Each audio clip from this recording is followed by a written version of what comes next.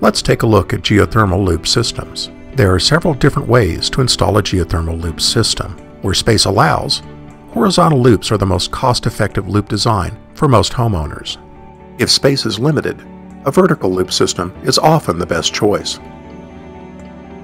If a nearby pond or lake is available, a coiled loop system can be used. This is the fastest, easiest loop system to install. If a well is available that produces sufficient volumes of water, an open loop system can be installed.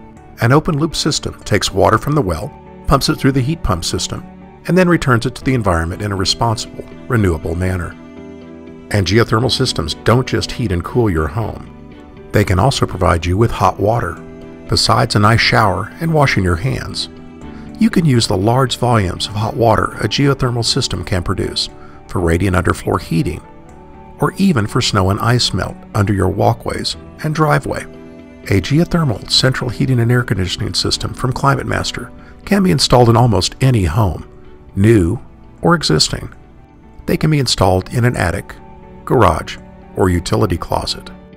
Or, in the case of a retrofit installation, they can even be installed in place of an old outdoor air conditioning compressor section.